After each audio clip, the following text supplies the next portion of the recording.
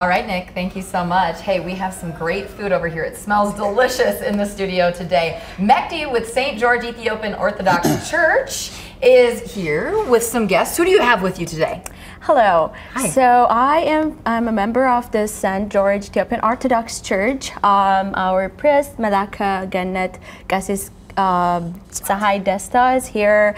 Our choir member, Ruth is here, and also our church member, Marta, is here. Thank you guys so much for being here. We have a big celebration coming up. What more can you tell us? Yeah.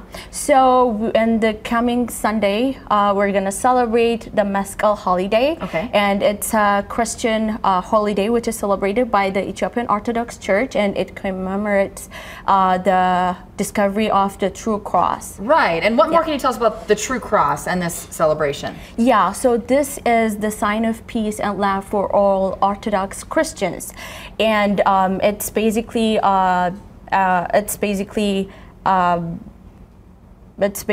based on the belief of that Queen Eleni has seen a revelation in her dreams, and she was told that if she collected wood and do a bonfire, the smoke would basically show her where the exact location of the true cross was buried, and it showed, so we can commemorate that. Okay, and the big celebration is Sunday. Yeah, the big celebration is Sunday. Where?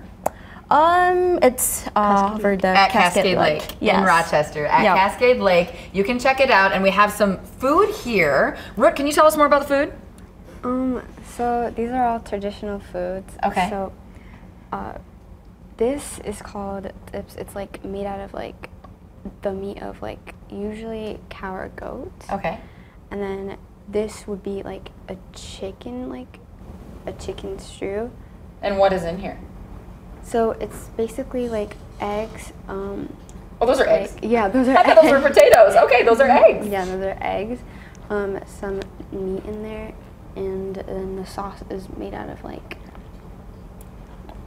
most of it is like pepper, like the pepper powder thing. Okay. And like Does it have a name? Does the dish have a name? Yeah, it's called Dorowet. Okay. Okay. And what do we have here? This is shiro, this is like a really popular dish, and in here we just add like green peppers in here. Okay. To add like a little bit more spice, and then this is called it's technically cheese. It's like the cheese, and this is like injera, where like you would put like all the food on top. On top of that. Does that have a name? What is that? Yeah, injera. Injera. Yeah. Okay. And this right here? It's ambasha. It's like a bread that we like make like on this circular kind of like stove, which is kind of not a stove. Okay. I don't know how to explain that. But it's special, and it's special to Ethiopian culture. And we actually have a very large Ethiopian population in Rochester. I think it's the second largest population within Minnesota here in Rochester. So do you expect a lot of people coming out to the celebration on Sunday? Yeah, we expect. We also invited the mayor and the Rochester Police Department. We also invited all the Ethiopian community, and whoever want to join us can join us. Okay, so it's open to anyone. Yeah, it's open to anyone. And a lot of learning too. People can come out and learn a little bit more about Ethiopian culture. Yeah, the event starts at 3 actually. Okay. There would be socialization, different drinks and foods, traditional foods. And the ceremony will start at 5 p.m. and it would be prayer, sermons, and spiritual songs. Okay, a fun event. All the details on our website, kttc.com. Again, it's at Cascade Lake. Starts at 3 o'clock on Sunday. Should we dig in? Is it okay if we eat some of this? Yes. Okay, we have to. Nick, okay, can you help me? Rick, can you help me dish this up how I'm supposed to do it properly? Okay. Dish it up and explain to me what you're doing when you're doing it, okay? Nick, if you want to try this, come on over. I can take that. Perfect. Okay. So you would take the injera. We usually just roll it up like this. Okay. And then break it in like half. That's a lot. And then you would put it on your platter like this. Okay. And then you can just like take. You dig in too, you know. It's okay. Then you can like take from any dish and just put it on. Do you have a favorite? I don't know. It's probably the dip. Okay. So we fill that up. You don't have to put like too much? Yeah. Yeah, give me some of the egg. I like that. I don't know those are potatoes, they're eggs. Oh, they're eggs. Yeah. That sauce looks really good. It's a bit hot. like spicy? Yeah. Ooh, that's good. That's Oh, good. you like spicy? I do.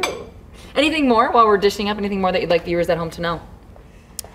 So for the dish, you know, the dorawat, if it gets too spicy, that's why you combine it with the cheese. Okay. So it can That will- melt down. Yeah. Tame it down for us. Yeah. Okay. And we then roll the it? bread is like, we call it the Ethiopian sweet bread. Okay. Yeah. Sweet Which bread. you would cut.